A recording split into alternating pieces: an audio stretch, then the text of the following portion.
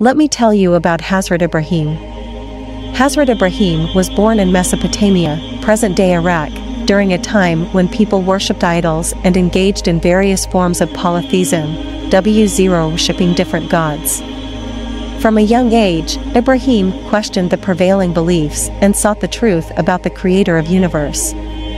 One night Ibrahim observed the moon and the stars and pondered over their existence. He concluded these are not God, as they set or disappear.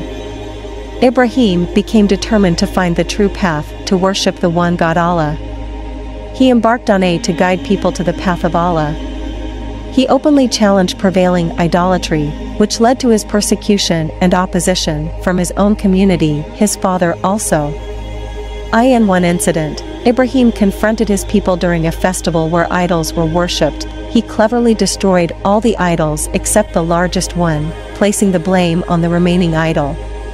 When his people questioned the idol's inability to protect itself, Ibrahim exposed the absurdity, wrongness, of their belief and proclaimed the oneness of Allah.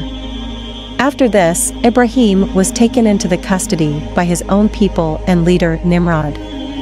All people and Nimrod decided to burn him alive.